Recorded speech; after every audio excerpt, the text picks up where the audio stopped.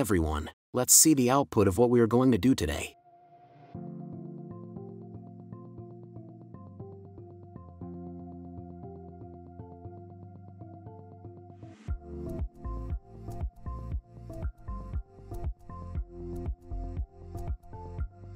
I hope it looks good. Without any further wait, let's jump right into the video. I have the boilerplate code ready already to get started. And the background image imported already. Now let me create a new file for Navi Bar stateful widget. Our next step is to create the animated icon, which transition between menu and close icon.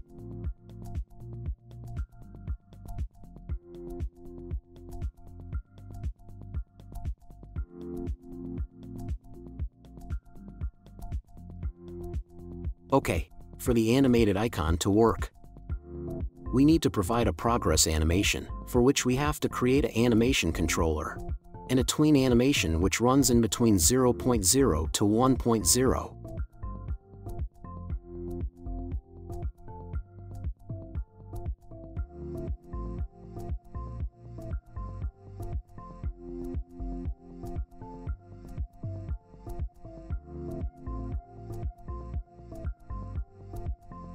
Right. Let's see how it works until here. I will replace the placeholder widget with the row widget, placing Navi Bar inside it, so that you can add whatever widget you want at the right side.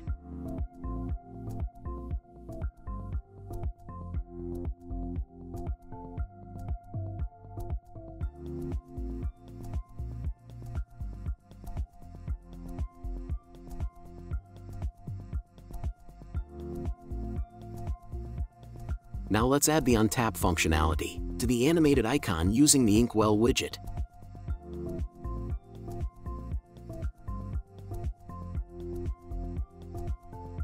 Then let me create a variable to store the status of whether the Navi Bar is open or closed.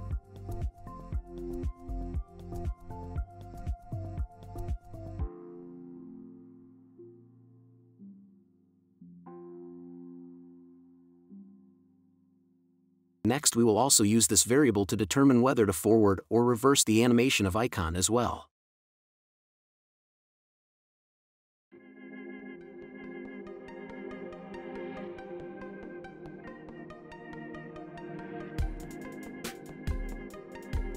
Okay, it works fine now.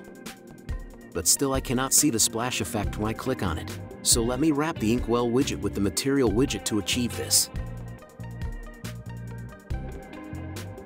Now it looks better.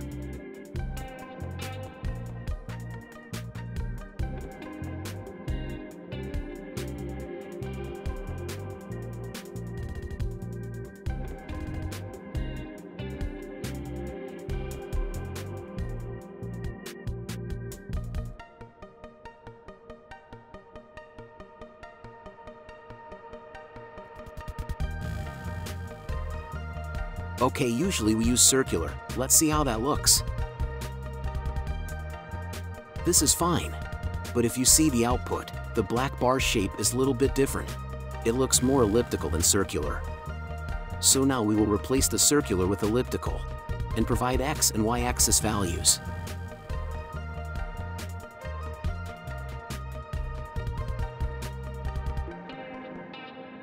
Now it looks more similar.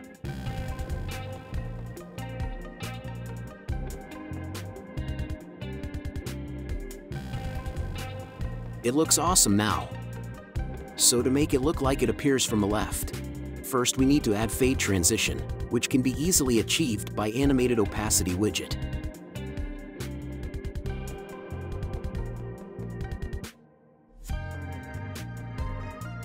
Then we need to wrap all of these widgets with the animated position widget, so that it will actually comes in from the left.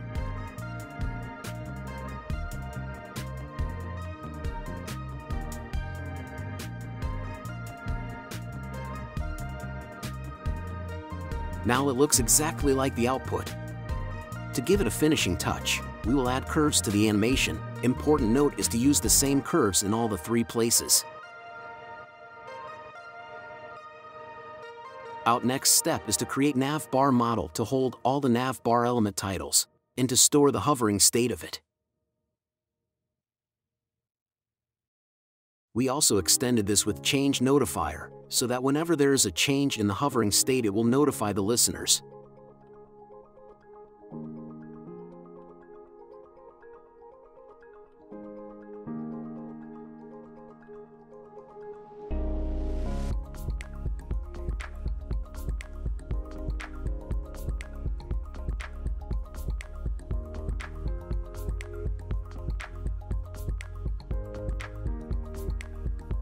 In order to listen to the changes of the Navi Bar model, we have to use Listenable Builder.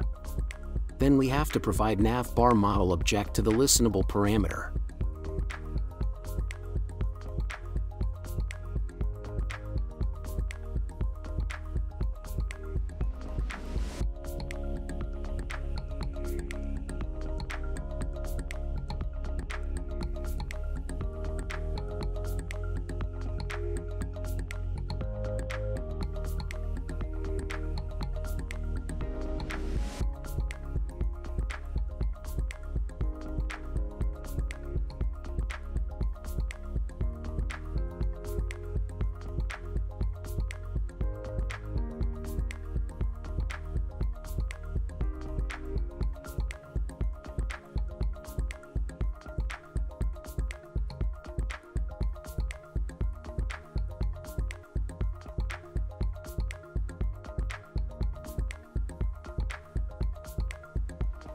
The titles are not showing because the default color of the text in Flutter is black. If you look closely you might see it.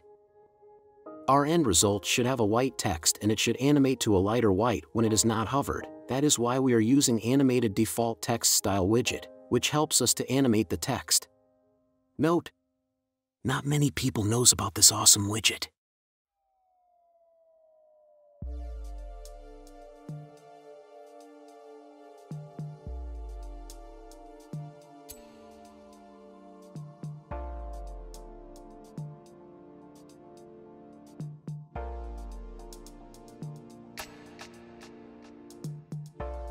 So our conditions are: when the hovered title variable is null, all the titles should be white, and when any title is hovered it should be white, and rest of them which is not hovered should be white 60.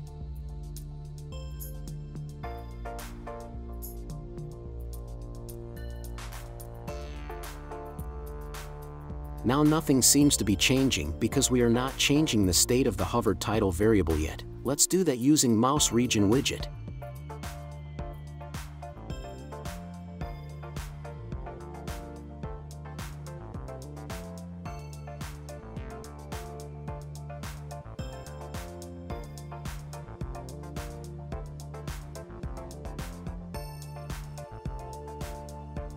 If you see here, when I am not hovering, every title is white, and when I hover any particular title, it will become white and make rest of them less whiter.